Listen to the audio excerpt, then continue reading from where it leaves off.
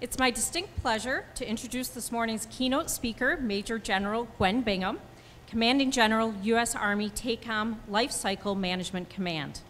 Major General Gwen Bingham assumed command of the U.S. Army TACOM's Life Cycle Management Command in June of 2014. She was promoted to Major General in November of 2013. Major General is a native of Troy, Alabama. She graduated with a general business degree and is an Army ROTC Distinguished Military Graduate from the University of Alabama in 1981. For those of us that are Michigan State grads, we will not hold that against her. She was commissioned second lieutenant in the Quartermaster Corps, and she holds master's degrees from Central Michigan University and the National Defense University. Her military schooling includes the Quartermaster, Officer Basic and Advanced Courses, Combined Arms and Services Staff School, Army Command and General Staff College, the Army Inspector General Course, and the Major General and the Industrial College of the Armed Forces. Major General Bingham has served in a myriad of staff and leadership positions throughout her career, from platoon leader to two-star commander. She has deployed in support of Operations Iraqi Freedom and Enduring Freedom, and has served in assignments both in the contiguous United States and overseas. Major General Bingham served as the 51st Quartermaster General of the United States Army and commandant of the U.S. Army Quartermaster School in Fort Lee, Virginia. Major General Bingham is the recipient of numerous military awards, including the Distinguished Service Medal, Defense Superior Service Medal, Legion of Merit, Defense Meritorious Service Medal, Meritorious Service Medal, Joint Service Commendation Medal, Army Commendation Medal, and Army Achievement Medal, and numerous campaign and service medals. She was presented the 2013 Strong Men and Women in Virginia History Award, the 2013 Wise Woman Award, named 2013 Mover and Shaker, presented the El Paso Chapter Links Incorporated 2014 Star Award. The Southwest Women's Law Center 2014 Celebrating Women's Stories Award. She's also received the Women of Color STEM Award in 2014 and the 2014 Rock of the Year Award for her community and civic contributions. General Bingham is married to Dr. Patrick Bingham, and they have two adult children, Tava Michelle and Philip Jamal. Ladies and gentlemen, please extend a warm welcome to Major General Gwen Bingham, and let's offer her our sincere thanks for her outstanding service to our country.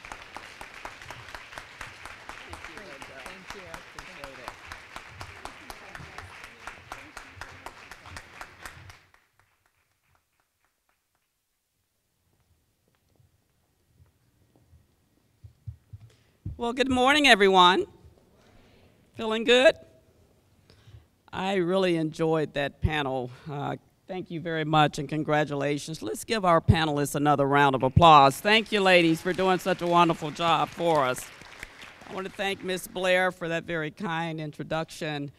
Yesterday, I was speaking at a Women's History Month, and the person who introduced me read a more lengthier bio. And it took me back to a place at El Paso in the airport. I was traveling, and I met a lieutenant who was also traveling in uniform, so we cranked up a conversation, and eventually the lieutenant said to me, he says, "General, if I might ask you, how long have you been in the service?" And I don't know why, but I felt so proud, and I stood up or sat up a little higher and stuck out my chest and said, 32 years and counting, Lieutenant, and this was 2 years ago. And the lieutenant got this strange look on his face, and he rubbed his forehead, and he says, "Wow, ma'am." He says, "I had a birthday about a month ago, and I turned 31. He says, "Ma'am, you've been in the Army longer than I've been alive." So I just told him, "Well, Lieutenant, just keep living. You'll get there soon enough." I want to say good morning to everyone and to say thank you for having me here for this wonderful program celebration today. As the Commanding General just right down the road of the Tank Automotive and Armaments Life Cycle Management Command, stepped here about 2 years ago now, and I was so enamored with what we had around us.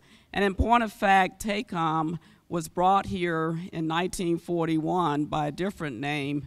We were stood up here to take advantage of the synergy between the military and the automobile industry.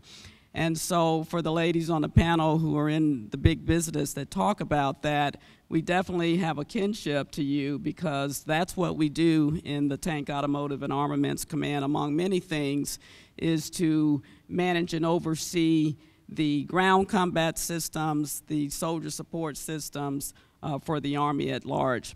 And if you didn't know, TACOM is the subordinate headquarters of the Army Materiel Command. We're about 7,500 people strong here in Warren, Michigan, but about 19,000 people throughout our life cycle management command around the globe. So we're very proud to be here, and I'm very excited about the subject, the STEMinistas project. Matter of fact, I want to be a STEMinista. It's just kind of cool.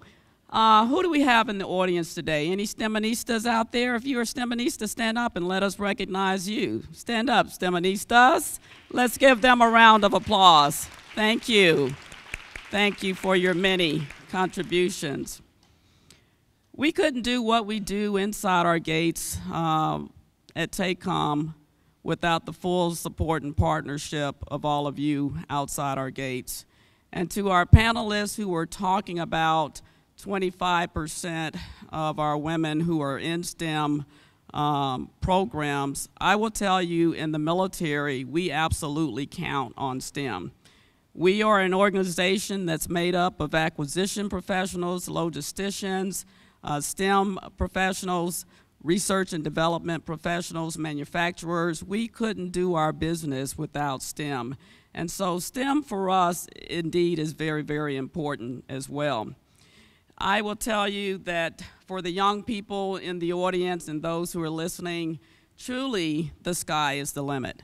Yesterday at a Women's History Month program, we were celebrating all the magnanimous contributions that women have made throughout our nation's history, and the month of March is Women's History Month in our military. And I remember talking about women from A to Z, and the first letter of the alphabet, A, I called off Assistant Secretary of the Army is a woman in the Army. Secretary the Honorable Catherine T. Hammock, and you know what her profession is? Anyone want to hazard a guess? She's an engineer. She's an engineer. And so one of my pieces of advice for all of our young people is to never say never. Because I was one of those persons now 34 years ago who believed that when I came into the Army on a 4-year Army ROTC scholarship, I would do 4 years and not a day longer. That's all. I had a business management degree, as was said, at the University of Alabama. My father had a small business in photography, and I thought I would do my 4-year commitment, get out, and go into the business world. But it never quite worked out that way, because I fell in love not only with the man I married almost 33 years ago now, but I fell in love with this vocation called the United States Army. What I'm telling you is that never say never, because you might deprive yourself of an opportunity to do that which you want to do. So that would probably be my first message in life. About 60 other women are general officers in the Army today. That's the active component, U.S. Army Reserves, and the Army National Guard. And I will tell you, a significant number of those 60 women are in STEM majors and disciplines and jobs.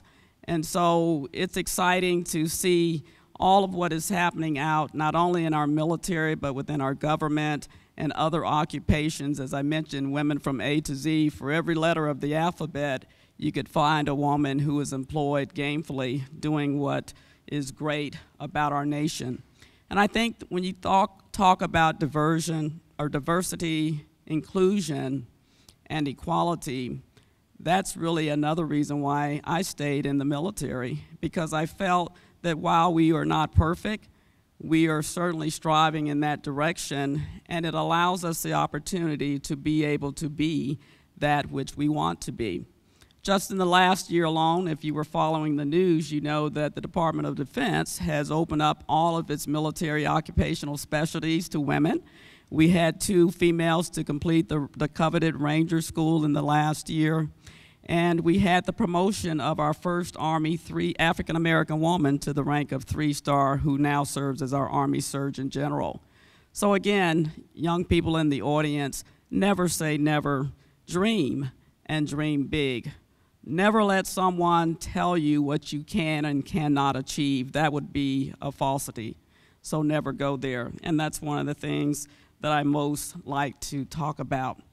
I think our nation, and certainly in this community, we've been excited to be here, has some of the best and brightest youth in the world. Who agrees with me? Some of the best and brightest youth are in the world. And I never worry about our future. I never worry about the future of the Army that I'm in love with as a vocation in my own occupation, because I can look out into any audience and I can see young people who are excited about the world that they live in. And someone said that young people will be modeling what they see. Each and every one of us have an opportunity to be a role model. In that same forum yesterday, there was a group of folks that I too wanted to say thank you to, and you knew who it was? It was the men. Because I would not be standing here were it not for my own parents, my mom and dad, but my husband of 32 years, I wouldn't be standing here wearing 2 stars on my shoulders without his love and support of me. And in point of fact, because women make up about 14.5% of the active component, most of our teammates are men. So I appreciate the men, and I would say let's give our men a round of applause for supporting us and helping us and encouraging us along the way. I absolutely applaud programs like this. When I walked into this beautiful facility, I wanted to be a kid again. It's just beautiful, it's intriguing, it's exciting, and it's one way of being able to reach out to our young people and just excite them about the possibilities of service, the possibilities of making a positive difference for your community of practice, for your nation, and for your family.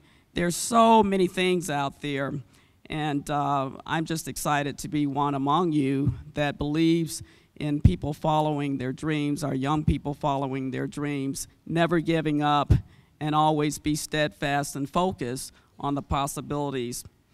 So I would just say that to all of those who are out there who are interested in a community and a vocation in science, technology, engineering, and math, we in the military, we would love to bring you on with us. You don't have to have on or wear a uniform. You can be a Department of Defense civilian. We have many of them. In point of fact, within my own organization, the military makes up about 200 of the 7,500 that we have locally here. So most of them are Department of Defense civilians. Army Materiel Command, our commanding general is General Dennis Vi. He has initiated a program called AMC 1000 interns. And so we are inviting 1,000 interns to join the Army's ranks every year for the next 5 years. And so far, we have made our goal each and every single year.